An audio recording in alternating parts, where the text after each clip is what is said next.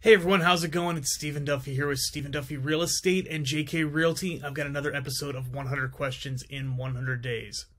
So, one thing that comes up usually when I talk to people that's selling their home is, should I make some updates on it before I sell it?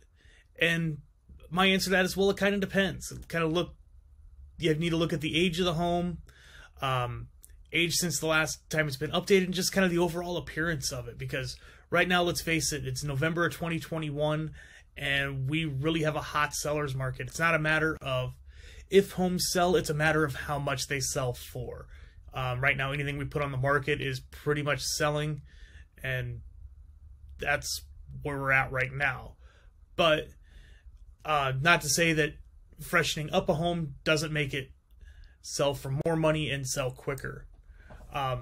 If you're looking to do some quick spruce ups on the house and that are fairly inexpensive to yield a pretty good return on investment, inside the home, paint and carpet, that's what makes up 90% of what you see in a home is the paint and the carpet. If you make that look fresh and new, it's going to go a long way with buyers, in the overall impression that they get of the house, and you'll probably be more likely to get multiple offers and get the most out of it.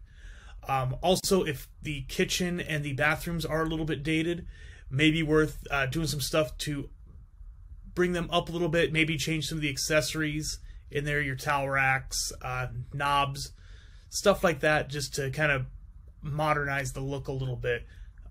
That can also help some of the first impressions on the home when a buyer takes a look at it. Now, outside the home, definitely want to tidy up the landscaping, make sure your weeds are pulled, loose leaves are cleaned up out of the front yard, all that kind of stuff. One thing also to pay close attention to is the garage door. If it's not super old, hit it with a pressure washer or the hose even. Give it a quick scrub down, because that's really going to brighten up the front of the home. If it's starting to fade and kind of starting to look a little bit cruddy, get it replaced. They're less than $2,000 in a lot of cases, especially if you only do the panels. You don't need the track assembly and all of that replaced. And you do get a lot of return on investment out of that. It really helps brighten up the home, really changes the first impression that people get when they come up to the home, and that once again creates that compelling argument of why they should buy your house. So maintenance-wise, seeing a few things that usually pop up and people ask questions about, and that's going to be the roof and the air conditioning.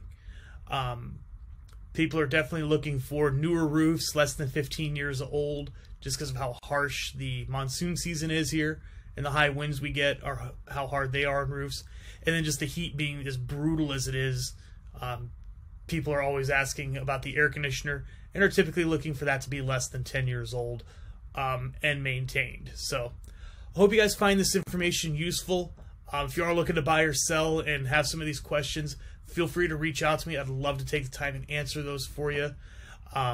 Also, if you are not in the Phoenix area and you're seeing this video and you're looking for somebody in your area, shoot me a message. I can definitely get you set up with somebody here, somebody in your area that can get you taken care of and holds the same kind of values and stuff that I do. So hope you guys have a great rest of the day, and we'll see you next time around.